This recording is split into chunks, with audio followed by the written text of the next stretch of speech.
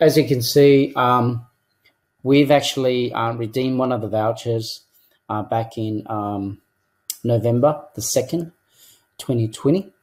And so we started. So I'm just going to show you what it looks like. And then you simply go click here to book your dates. That's after you've paid the taxes and that. Okay, so let's go and redeem it. So then you simply go when you want to check in.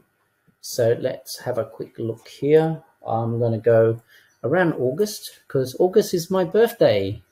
And you can see here the valid weekends are already pre-booked out for this specific location. So let's have a quick look. So I'm going to book it in for August the 15th. Okay. Oh, sorry. Let's just try the 19th. Okay. So this one is normally it's 2 adults, but I'm going to try 2 children. So one child is 2 and the other child is 6. Okay, apply and then search. So as you can see, because I'm looking for the Sunshine Coast, so for that date there is 2 options for me. I think I'm going to go to the break-free ones because I don't mind those hotels. Let's view the hotel itself. All right, so let's have a quick look. It's not bad.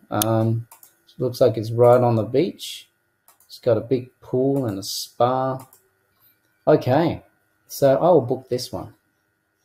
So as you can see, it's a 2-bedroom apartment, a garden apartment, 0 cost. And all I need to do is book now. So if I wanted water views, you know, I pay $28 per night or 3 bedrooms or more. So it just goes up. This is how the accommodation places make money. Okay. I'm going to go to this 3-bedroom with garden view. So it's going to cost me pretty much $95 per night. So I think it's still a very good deal. So if I clicked on that, let's go. Are you sure you want these dates? Correct. I'm going to say yes. All right. So anyway, there you go.